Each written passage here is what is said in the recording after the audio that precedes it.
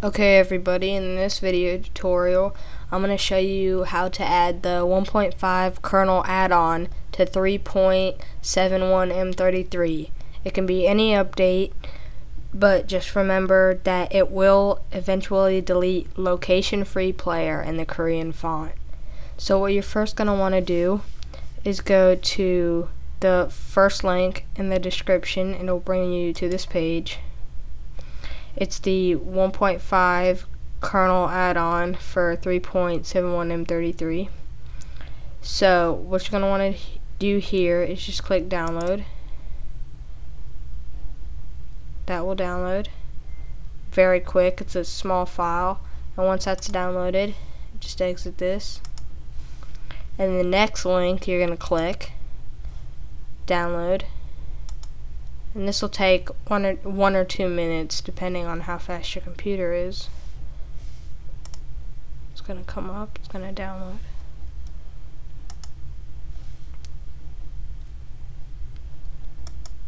And once that's done downloading, I will get back to you in a second. Okay guys, now that we have our Eboot 1.50 and our 1.50 add-on, the next thing you're going to want to do is format your memory card or make a backup and put your USB into USB connection.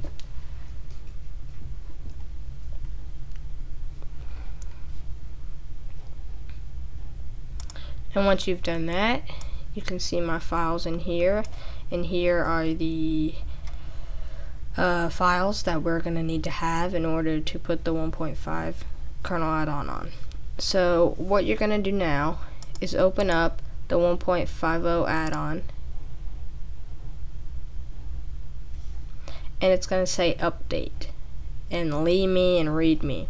So you're just going to double click that update folder and make sure everything's in there.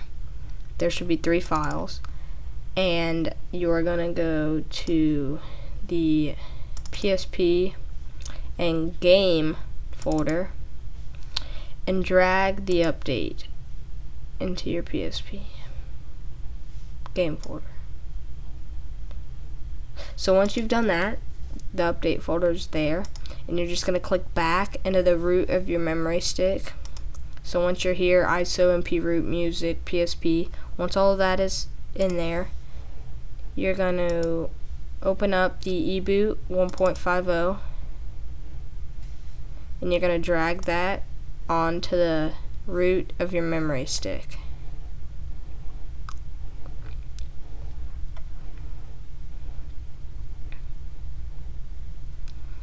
It's not going to take very long, 30 seconds.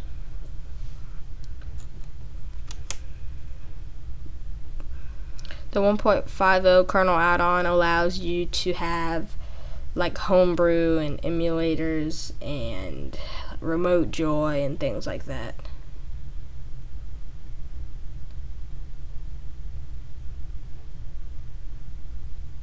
Okay, so once that's in the root of your memory stick, you're gonna come and erase the Eboot but keep .PBP and just type 150. No periods, none of that, just 150. Click out. So now you have the 1.50.pbp and the update folder in your PSP. Now once you've done this, take your PSP out of USB connection and plug the memory card or take out the USB cable out of your PSP or the memory card in the PSP. Now once you've done this, I'm going to exit this window. You are going to go down to memory stick, and there should be a PSP update version 1.50. You're just going to click that.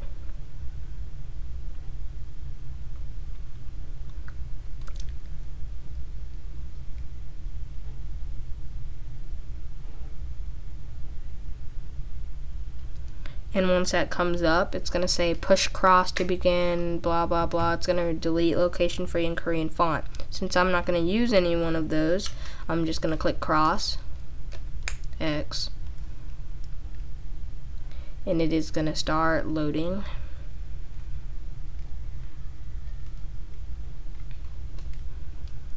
And once it's done, it's going to say auto exiting in 7 seconds. And once you've auto exited, you are going to hold R to get into recovery and turn on your PSP to get into the recovery menu. Go down to configuration and then the kernel, like what kind of kernel or something like that, and you're just going to click it once and it will go to 3.71 kernel to 1.50 kernel. So thank you for watching.